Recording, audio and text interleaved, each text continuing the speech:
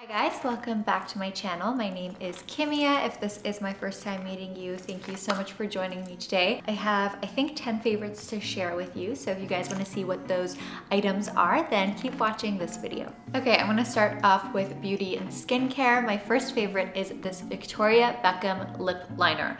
I've wanted Victoria Beckham products since she launched her makeup line.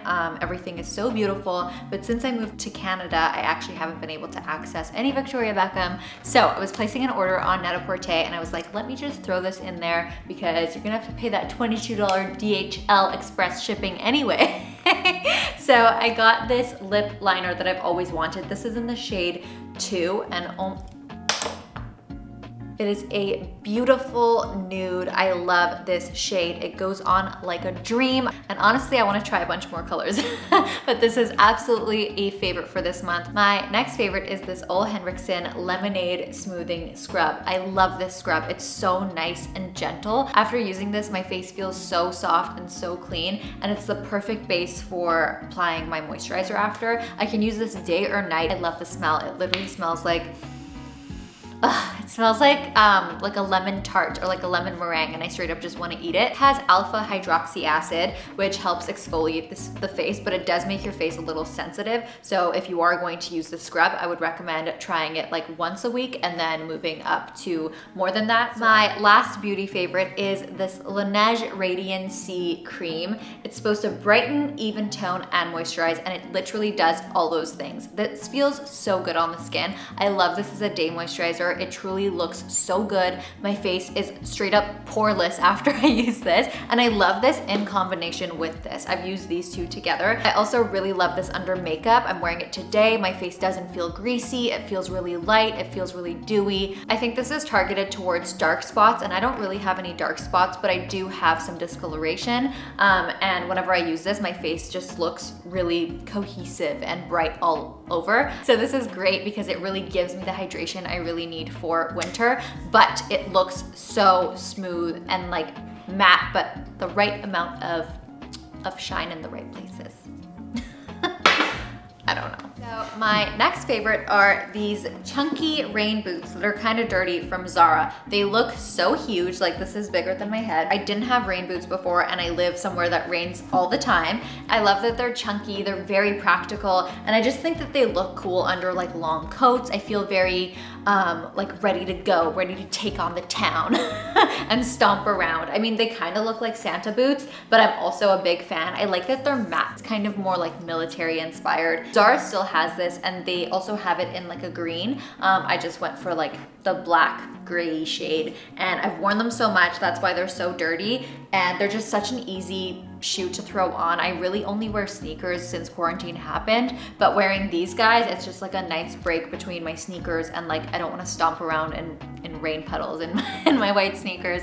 One thing to note though, don't wear baby socks with them because I keep getting a blister in the exact same spot. My next favorite is this Girlfriend Collective gray workout set. I shared this in my haul not too long ago, but I have been loving wearing this. It feels so good to wear a nice quality matching set to work out. It kind of gets me excited to work out, and I'm not somebody who has a lot of workout wear just because it's something that I don't like to collect. Like, it doesn't make me work out more if I just buy more workout sets.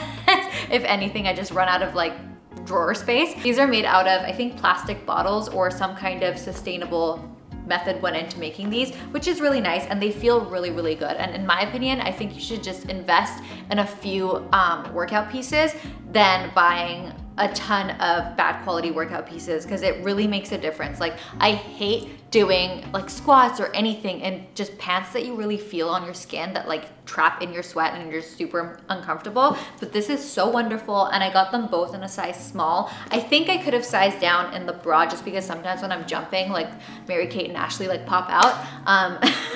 But all in all, I love these, and I have been wearing them, working out every single time, to the point where I'm like, I gotta wash these. You didn't hear that.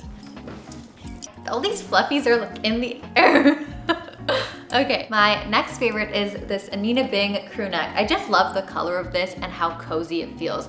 I have just been wearing this every time I reach for a sweater. It has been this one. I think it is the color that makes me wear this just because it goes well with any bottom. I can wear this with this color blue. I can wear it with light blue. I can wear it with leather or really anything. And I just love the fit of it. It's so cozy, so comfortable, but so warm. And I just had to share this because it's pretty much the only sweater I've worn all month.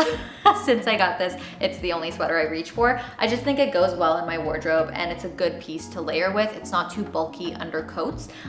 So gotta let you guys know that this is the only sweater I really wore. My jewelry favorite of the month has been this bracelet by Jennifer Fisher. I got this on sale from Net-a-Porter and I actually had to take one of the links out because it was a little too big for my wrists, but I love it so much. I think it adds so much to the wrist. It's so beautiful. I love this like chunky chain, which has been a trend for quite some time. I just never saw one that I liked too much. I've been really into bracelets. I kind of want to like grow my bracelet collection because I feel like it just adds a lot to your look and it's something that's so easy to throw on and really versatile. This is very light. I love the shade of gold and it goes really well with these Jennifer Fisher hoops. And this is gold plated brass, but mostly I got this for a really, really good deal. I got it for like 50% off and it made me really happy to grow my bracelet stack.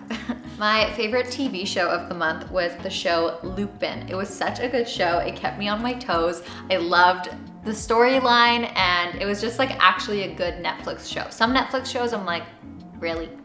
Did you have to make that? But Lupin was really, really good. I loved it. And I can't wait for them to come out with more episodes. It's basically about this like famous thief and you should watch it. It's worth watching in my opinion. And it really kept me engaged the whole time. Like I lose attention when I'm watching something, like half the time I'm like, okay, gotta do something else. Okay, I'll paint my nails. I'll go on the computer while I'm watching a show. But Lupin, I was like, what's gonna happen? What's he gonna do now? So that was definitely worth watching and it was my favorite show this month. And then my favorite book of the month, I actually bought this book 2 years ago, but I finally read it this year. It is the book, The Art of Creative Thinking. The Art of Creative Thinking is written by Rod Junking?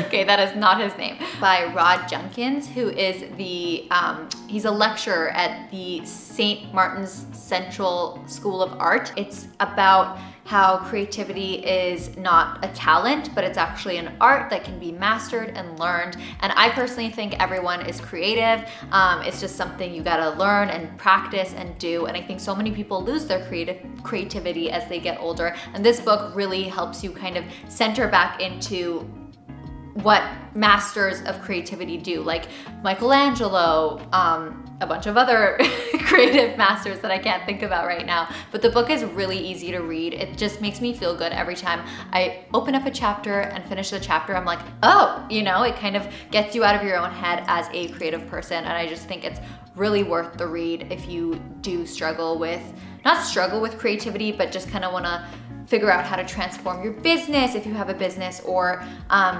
just figure some things out. It's worth reading in my opinion, and I loved that book this month. And my last and final favorites that I want to share with you is the habit tracker. So I have been tracking my habits for 2 months now, and it's made a huge difference in my day and my life. I feel like I'm way more productive. There's so many things that I get to in my day because I've put it on my habit tracker, and I highly recommend just printing it out and checking each item off, because every time you check it off, I feel like it motivates you to actually do the rest of your habits that you set out. And I have a vlog where I show what I put on my habit tracker for the month of January. I can link that down below for you guys.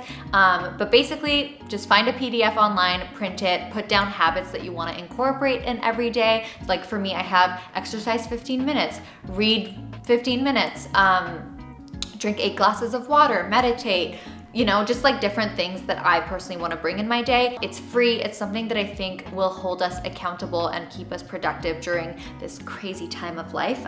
So I've really loved doing that. And I think that if you guys incorporate something like that in your days if you don't already, you can truly feel more in control during a time where I think we all kind of feel a little out of control. That concludes this monthly February favorites. I hope you all enjoyed this video. If you did, please give it a thumbs up. It would really help me out. And if you guys have any favorites that you tried out this month or recently, comment it down below. And until next time, I hope you all have an amazing day, and I'll see you in my next video. Bye everyone.